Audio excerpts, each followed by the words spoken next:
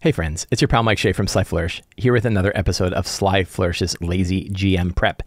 In this weekly show, I go through steps from Return of the Lazy Dungeon Master while preparing for my Sunday role-playing game. I am running the campaign called The Gloaming from Curse Scroll 1 using the Shadowdark. Our Curse Scroll 1 and the Shadowdark RPG are available on the Arcane, from the Arcane Library, Kelsey Dion of the Arcane Library. We're pretty deep into this campaign now. I don't know how many sessions we have, but it's a lot, and my players are still really enjoying it, and I'm really enjoying it. So it's actually been a lot of fun, and it's a fantastic system. It's a fantastic setting. I really, really like both a lot, and it's been great fun to run. And my players, who are all veterans, right? I think everybody at my group that runs this are GMs themselves, and so we have a whole table full of GMs. And it's really interesting how much all of these GMs like this lightweight, fast, deadly system. It's been really enjoyable. People are really digging into it. Even though we're veterans, even though we've all played 5e for a long time, even though we've played very crunchy systems, all of us are enjoying the lightweight nature of Shadowdark and this sort of atmosphere that it brings to the game. So it's really quite cool. This show, like all of the work of Sly Flourish, is brought to you by the patrons of Sly Flourish. Patrons get access to all kinds of really cool tools and adventures and source books and tips and guides, a dedicated Discord server, a monthly Q&A, a connection into the whole Lazy DM community. You get tons and tons of stuff for becoming a patron of Sly Flourish. It helps me, the patrons of Sly Flourish help me get everything that I need in order to do shows like this, keep my website up. All of the other free stuff that I throw out there, and I throw out a lot of free stuff, is there because I'm able to get funding from patrons. But patrons also get lots of exclusive features. So please consider becoming a patron of Sly Flourish. And to the patrons of Sly Flourish, thank you so much for your outstanding support. So where did things end? So the characters, I think, are getting like close to 6th level. They're pretty far. So we're running the Gloaming right here, and we'll pull up our map. And they have now reached area 1108, which is the Marin's Hold. Marin's Hold is important, and I'm changing a little bit about what's going on here. One of the interesting things is the world has been evolving. So how the world has been evolving based on the things that the characters have done and the things that the characters have seen is interesting to wrap around new places. And one of the things they have here is that Tarley Winters is the Reeve of Marin's Hold. And if you read about Tarley, Winters believes sorcery attracts demons, and he recently had 3 women. A, I changed Tarley Winters to a woman. And B, I decided that Tarley wasn't really the one in charge of burning the witches at Boot Hill, but instead was driven to do so by the Knights of St. Yidris, who operate nearby. They operate out of 1406. So we have kind of 4 locations here. We have Marin's Hold, Boot Hill, the ruined castle 1308, which is the Meyer Castle ruins where the Green Knights used to operate. And we have 1406, which is Greywall Priory, where the Knights of St. Yidris operate. And they're all on the way to the Vile Well, which is where Haldren is kept. So we're making our way into this lower region, and then all of these places have been affected by what's been going on. As order has been disrupted across all of the Gloaming with the rising of the teeth of Almazat and the draining of Fenimir Lake, which the characters did cause. And all of this stuff, the Knights of St. Yidris have gotten stronger, and some of their connection, like one of the things that I've been doing with the Knights of St. Yidris is that they are actually a corrupted set of knights, and they have sort of their own demonic influence going on. And now they're sort of more overt about that. They still claim like we are the cleansing light against all of the horrors that are going on in the world, but really they're just demons. And the characters figured this out very quickly. So the characters made their way across the land. I don't think they met the hill giant named Swamp King Frank. And Frank had Mugdleblub, and they convinced Frank that they would just hack his leg off to get rid of the Mugdleblub's curse, because they said, well, CRISPR, our sentient Mugdleblub cure, is way far away. So we're just going to have to cut it off. So they cut off his leg, one of the goblins that was carting around Swamp King Frank on his sort of floating litter recognized one of the characters, and so they had sort of a reunion, and that was fun. But there was a lot of question of like, are we going to have to fight this guy, or are we going to just deal with it? And they ended up just hacking his leg off, and off he went. So then they made their way across the bridge. They made their way into Marin's Hold. They went into the local bar in Marin's Hold, which is known as the Crayfish Tavern. And there were a couple of Knights of St. Yidris hanging out, but then also other people. And the characters got involved, and the knights kind of came up and questioned them strongly. And as surprise, battle ensued. And it involved the characters. The characters killed and beheaded the two Knights of St. Yidris. And one of the characters is a former Knight of St. Yidris. So he's claiming, like, look, these knights are corrupted knights, and I'm a true Knight of St. Yidris. And the villagers, who have been really thoroughly terrorized, because I think like a third of the village has probably now been executed as, witches. Basically anybody who dissents is a witch, and anybody who's a witch is killed. And so now, so then they actually killed, and so somebody's going to run off and warn the other. There are 6 Knights of St. Yidris here in Marin's Hold, and 2 of them were killed at the bar, and one of their toadies was going to run off and tell the other 4, but they killed him in the street. So they killed a villager who was a toady of the Knights of St. Yidris in the streets, at which point Tarley Winters shows up with a couple of village guards who are not Knights of St. Yidris, and is like, what is happening here? And that's sort of our strong start for today. Let us go into our campaigns. We are going to create a new session planning template. Open it up. As always, I'm using Notion to do my campaign planning. Not as always, because now I've been using a lot of Obsidian, but I'm still using Notion for the Gloaming because it's easy for me to talk about it here on the show, and I have seen little reason to do otherwise. Lots of talk about Notion versus Obsidian, and I love both. They're both really good. I'm not leaving Notion. In fact, I have like a bunch of shared notes and notes that I share with my wife and stuff like that we use Notion for. And I'm probably going to keep doing that. But my campaign planning, I've been really enjoying using Obsidian. So I think that I may be switching to Obsidian, and maybe on my next campaign, we'll talk about Obsidian. And I have a few reasons why I like Obsidian. Main thing is I do like that it's all local files. It's all markdown files. It's really easy to archive. And there's lots of like different ways that I can manipulate the things that I create using plugins and stuff like that. So I like it. It's clean, it's fast, it's cross-platform. I can use it on my phone, I can use it on my laptop, and I can print from it. I can do other things. So I just kind of like Obsidian. However, I do not recommend one over the other. They are both excellent tools. And I do not, like I've seen, I think earlier today on the Sly Flourish Discord server, which you can join by being a patron of Sly Flourish, that there was a discussion of like, well, why should I switch to Obsidian? And my answer is, you know, if you have to ask the question, you probably shouldn't, right? Like if your tool is good and you're happy with it, I don't know that there are definitely people who will, Nicole, who's on the show, right, has lots of different plugins and lots of different expandability. I actually don't use a lot of plugins and expandability. I like it really lightweight.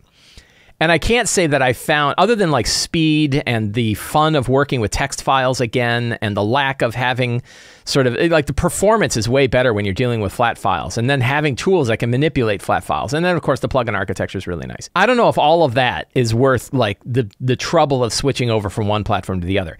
If you want to switch, I don't think you'll be disappointed. Should you switch? I would say probably not.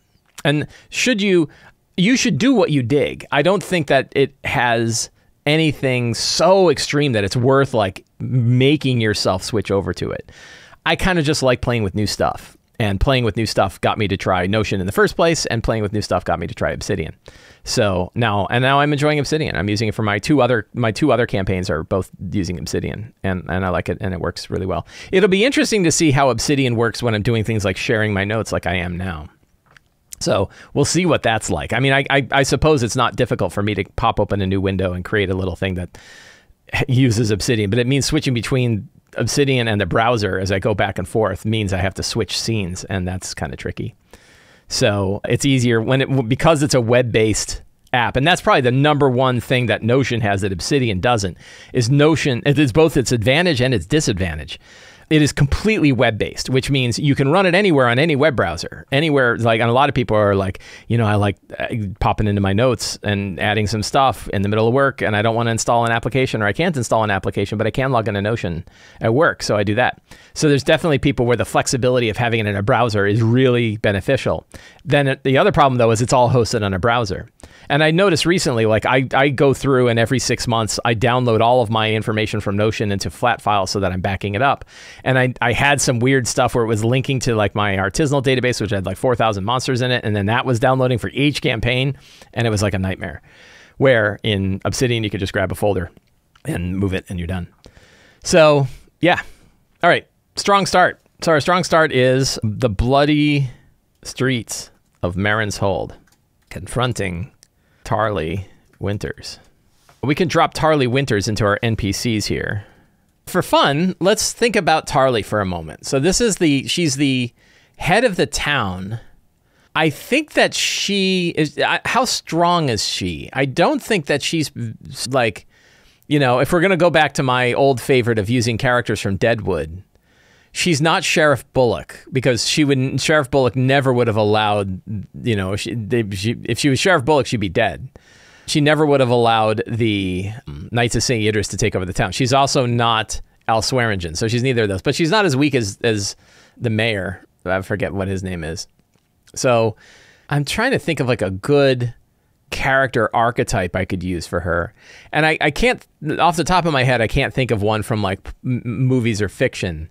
But basically, you have somebody who's trying to keep the village safe when it's also overtaken by horrible people, right? And she's right at that edge where she realizes like we've lost a third, and every time anybody's like murdered and killed, she's still like, well, I have everybody else that I have to keep alive, and so she works with the knights.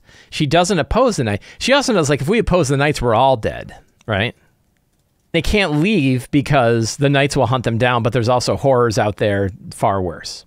So I think, that's kind of her, her mannerisms.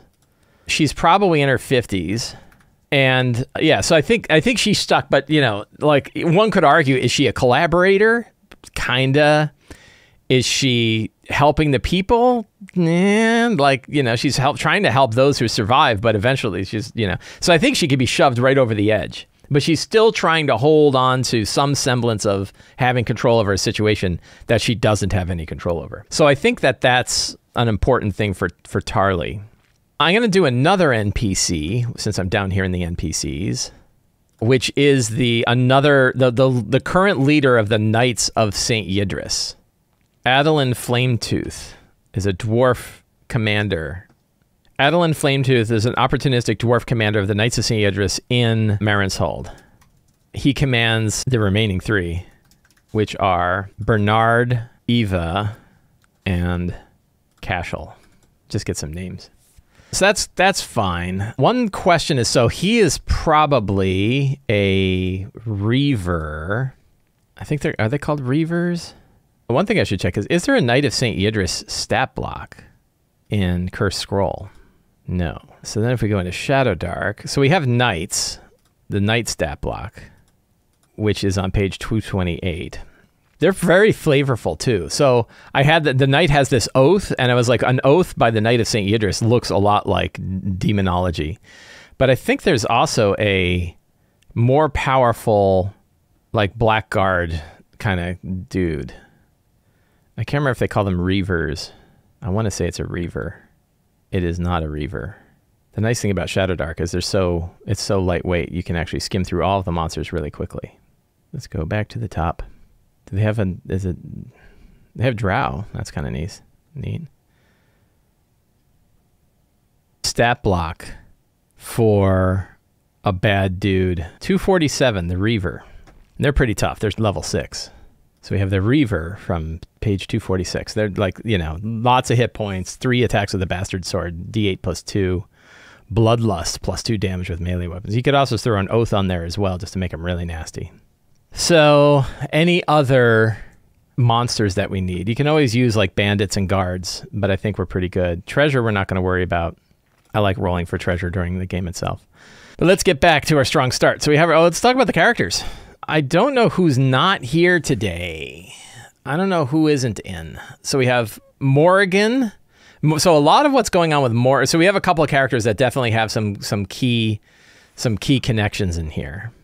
And one thing I ought to do is write them in. So let's see. I'm just going to write the characters' names. So I'll do it. I'm figuring it out. So we have Morrigan. Morrigan's mother was burned at the stake here by the people of Marin's Hold, and people recognize her. People say, "Oh, you're the daughter of Morrigan. You're the daughter of Gwendolyn, who was killed here." So that's definitely a big connection. Dazder is a human witch who actually is a witch that carries the remnant of Memnon. We have Calum, the elf wizard. We have Lauren, the goblin scout leader. Uralt, the former knight of St. Idris, and Tribble, the halfling burglar. So I am going to write their names in my notes. Let's see how many I can remember. I remembered 5 of the 6. Morrigan, Tribble, Uralt, Lauren, Dazder, Calum. That was really close. Morrigan is the human warlock. What is she? Elf warlock. Tribble is the halfling burglar. Uralt, former knight of St. Idris. Lauren is the goblin scout leader. Dazder is the human witch shaman, the human witch frog shaman.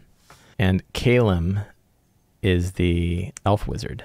One thing I'm going to do, so I'm going to pull this out, and we're going to go modify my template. I go in here. There. So now future templates will have the characters listed. I can always, as characters die, because they do, I can always modify the template. But it's an easy way to have that list there. The nice thing is when I print my notes, it's really handy to have the characters listed in my notes. So you've got that. So those are the characters. And the two big ones, I mean, they all have like a good connection here. Like Calum and Dazder would be considered witches there, and the knights would want to kill them. Lauren and Tribble, I don't think, have as strong a connection here. And Morrigan's mother was killed here, and Uralt is a former knight of St. Idris. So there's lots going on there. Scenes, we don't really have scenes other than the strong start. I don't know where it's going to go. So I'm going to yank the scenes because I don't. Scenes is like that. I mean, I guess that the handy part is like, well, where could they go? But really, is that scenes or is that locations? And the locations are like Marin's Hold, and I can actually put page numbers down from Cursed Scroll. That'd be handy. We have Marin's Hold, Boot Hill, and Greywall Priory. Those are our fantastic location, and the well, the Vile Well. So we can link to those. And I think I already printed out maps for all of these places in my campaign book. I don't know where my campaign book went, but I think in my paper copy of the campaign book, we have it there. So if I have those locations, I don't really need scenes because they're going to travel from one place to the other. So secrets and clues. I also don't need to put my session notes in here because it's going to be printed in paper. So one of them is that Tarly has been trying to keep the people of Marin's Hold safe, recognizing that the Knights of St. Idris would kill everyone in the village if she didn't. That's probably a lie. The Knights of St. Idris believe, I think they've become sort of an Armageddon cult at this point where like they're, those who are cleansed can escape the teeth of Almazat. Like what's their plan? So the teeth of Almazat are closing in. I don't think they can stop it. But is it sort of like a rapture cult where like, those who are pure of heart will survive, will be sent to a better place. Those who are not shall be burned. It's a little too on the nose. But I don't think their goal is to stop. I don't think that their goal is to stop the coming of Almazats. The Knights believe the sins of the people of the Gloaming are to blame for the coming of Almazats. So one thing, we have I think that St. Idris whispers to the Knights, not figuratively, but actually, but literally. St. Idris rests beneath Grey Wall. So you just rest beneath the Grey Wall Priory. The Knights of St. Idris are led by a brother and sister, knight commanders. And these, let's see, because I don't think there actually is. Manter and Lynette Wolfbright. Put them in our NPCs. Knight commanders of the Knights of St. Idris. Do I have like a single NPC page? Did I do that for this campaign here? I did not. I still have my normal. I don't have an NPC list. That's unfortunate. Oh well. I've changed how I'm handling NPCs in my notes. So in the ye olden Notion times, like we are doing here, I have like all of these cards, and that's great. But honestly, I don't check it very often. I don't actually go into these and like look up their stuff. I really just need like a name and maybe like a few words about each NPC, even for the big ones. The rest are internalized. So now instead I have a single page, and the single page has the name of the NPC in alphabetical order and a one-line description of who they are. And then what I do is I separate them out to current NPCs and previous NPCs. So I have like, who are the ones I need to be paying attention to now? So it makes it much easier and faster, and I can print out one sheet that I can bring with me that has the names of all of the NPCs that are important to the campaign. I keep the previous ones around because you never know if they're going to come back, but I highlight the current ones so that I know who the current ones are. And that way I don't have to keep like a database of NPCs. So I've actually simplified my prep since switching over to Obsidian, because I like to print it out now. I like to have printouts of my stuff in my games, even for my digital games. And I want to keep everything simple. So it turns out I don't need as much as I thought I needed. These secrets, by the way, we are going to turn into bullets because they work better as bullets. That wasn't what I wanted. There we go. Because that way it prints out nicely, because I'm going to print this out in the end. So what else? The Knights. So we had some secrets from last time. Let's take a look at those secrets and see which ones made their way across. Many centuries ago, denizens of the Fae danced with the mortals of Gloaming. That was pretty good. I like this secret. I'm going to keep that. Let's grab all these and let's throw them into my current notes, and then we can delete the ones I don't need. Hey, my mom is here. Hi, Mom. So we have that. Many centuries ago, the denizens of the Fae danced with the mortals of the Gloaming. The results were the Green Knights. Their ancestors reside at the Barrow Mounds. I think they skipped over the Barrow Mounds. I think we decided that they didn't go to the Barrow Mounds. So we probably don't need that, but it matters for the other one. The well leading to the Shimmering Valley, an underground bottomless rift and a vast cavern. Weird spectral tendrils rise up from the bottom. Yes, Haldren traveled to the village of Nighthaven on the edge of Shimmering Valley, where Orc followers Agidi, the god of feasts, mirth, and wilds reside. Yes. A narrow path along the Shimmering Valley leads to an underground keep known as Last Watch, demonic keep of the Shimmering Valley. This keep is the lair of the followers of Ramlot the Pillager, or Ramlot of the Horde. Villagers of Nighthaven defend themselves against the demonic worshipping orcs of Ramlot, who have taken over Last Watch. The orcs of Ramlot worship at an altar to their dark god. Lots of stuff. Haldren, having heard of this, look at all these things. Spies of the Knights of St. Idris warned the orcs of Ramlot of the sorcerer's coming and suggested he make a wonderful sacrifice to the bloody dark god. Kytheris is willing to call back Almazats if he is proven. Yeah, so this didn't come up because they didn't go to the right place. Or they did not go to the right place, but it didn't come up because they didn't go there. I don't need this. Marin's Hold is regularly attacked by Skrell demons. We did that. Olgar the Glabrazo is in league with St. Yidris. Is Olgar a demon of Ramlot, right? Let's see. So we can do this. A Glabrazo in service to Ramlot rules over the orcs of Last Watch. Way too many secrets. So who is the demon that has taken over for St. Yidris? What would be a good demon name? Ursel. Molkabir. I like that one. Molkabir is kind of cool. St. Yidris has been hollowed out by a demon known as Molkabir. I think that there's a powerful demon thing in Cursed Scroll that we could use as a stat block for this guy. It's the dude that's on the cover. A Dralic. Tall as two humans with a pair of curved horns, a shark's grin, and an axe of white bone. A Dralic named Molkabir. I don't know how to spell it. Dralech. And we'll put the Molkabir. And he's on Cursed Scroll 1, page 46. But I don't think I'm going to be using that dude anytime soon. I got piles of secrets. Oh, did I put all these under NPCs? What did I do? I put them in the wrong place. Look at that. Well, I don't need this. There we go. Dang. Imagine where we'd be without copy and paste. So I have way too many secrets. 1, 2, 3, 4, 5, 6. Let's see. 2, 4, 6, 8, 10, 12, 14, 16, 18. I have like almost 20 secrets, which is too many. I think it'll be fine though. Sly Flourish's pile of secrets. Yeah, this is too many because it's hard to read.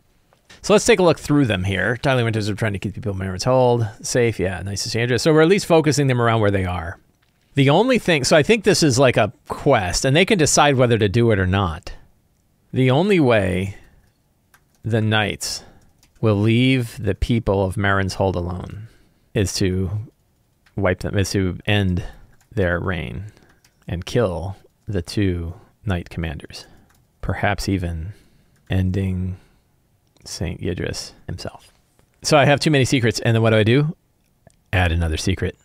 I think we're gonna cut this guy. I don't need that. That's all fine. Those are all good. Those are all good secrets. And we've got our locations with our maps and descriptions. I don't know, so let's see. I haven't filled out any of these places yet, and I don't know which one they're going to, so I would have to do it kind of by the seat of my pants. So they might head straight to the Greywall Priory. This guy. Let's save. I already have a printout, but I don't have a printout filled out yet. So let me jot down some locations. So we're going to start with the upper left map. Let's see. Temple Interior. We'll probably cut off that part of the back. I don't think that really matters. How are they connected? So Temple Interior has carved statues of the knights.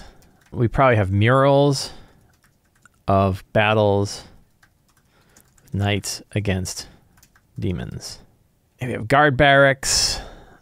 We have shrines to Saint Yidris. There's probably a few of those shrines. Any other things that we need here? What else? What other kind of things would be in the temple interior of the Knights of Saint Yidris? An armory would probably be there. A war room. Then we have the Undertemple. Here's where some creepy stuff goes on. We probably have a prison, a dungeon, dungeon and interrogation. What would they call it? A cleansing room? That sounds terrible. We like that. We have an artifact chamber.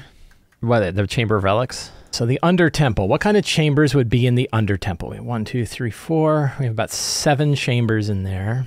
It'd be nice to have 7 places. Dungeon and cleansing room. Statues of the other saints. They're probably defaced because the current saint doesn't want. Mural of the battle between Saint Yidris and, what do we call him? Malkabir. And the secret is that Malkabir won. 1, 2, 3, 4. What other kind of things would we have here? We have a Chamber of Relics. We have the Dungeon and Cleansing Room. Could have a separate. We could have a dungeon and the cleansing room. 2 separate places. 1, 2, 3, 4, 5. What else? Meditation chamber. The inner chamber of the inner circle. And then we have the crypts, right? The catacombs. And for the catacombs, so let's see, which they go down this way. This is, let's see, how is this coming down? Yeah, okay, so this is directly under this room to the right. That's the stairway that goes down the room to the right. And then they enter here, and then they go, and there's like secret passages and stuff. And then they go down into the crypts. And so that first chamber would be that centermost chamber. We have Chamber of Guardians. We would have urns of heroes. We have the Ironbound sarcophagus. Like, what catacomb would not have a vampire that they've trapped in a cold iron sarcophagus who's just screaming? That'd be pretty. That's creepy. They got creepy stuff in here. Altar of the True God, and we'll have Saint Yidris's rest of Saint Yidris's devoured, because he eats people. The Vault of Wraiths, which is actually going to be right before the Ironbound sarcophagus. Vault of the Damned, the cleansing pool. So that's pretty good. Lots of locations. So what I'll do is at some point I will print that out, and I will write all of these names on it and then stick it in my notes, particularly if I know that the characters are going there. But in the meantime, I have it handy if I happen to need it today. So we're all set there. And I think let's have one last look at our notes. Got the characters. I have a strong start. I got a pile of secrets and clues. I got some fantastic locations. I got a couple of NPCs and some monsters that are highlighted. And the rest of that, we leave to the game itself. So I feel pretty good about it. I'm excited for where things are going to go. Friends, I want to thank you all for hanging out with me today while I prepared for my game. If you enjoyed this show and you want more stuff like this, please consider subscribing to the Sly Flourish newsletter. You get a free adventure generator for signing up, and you get a free RPG-related email that has links to all of the other work that I do by signing up. It's absolutely free to sign up. You can also join the Patreon. Patrons get access to all kinds of cool things, dedicated Discord server to hang out with other lazy DMs, a monthly Q&A to ask me questions about RPG-related stuff, plus a bunch of tools and a bunch of adventures and source books and books of tips, tons of stuff you get for being a patron of Sly Flourish. And you can pick up my books, Return to the Lazy Dungeon Master, the Lazy DM's Workbook, Lazy DM's Companion, Forge of Foes, and the various fantastic books at the Sly Flourish bookstore. Links for all of that are in the show notes. Thank you so much. Have a great day, and get out there and play an RPG. Bye-bye.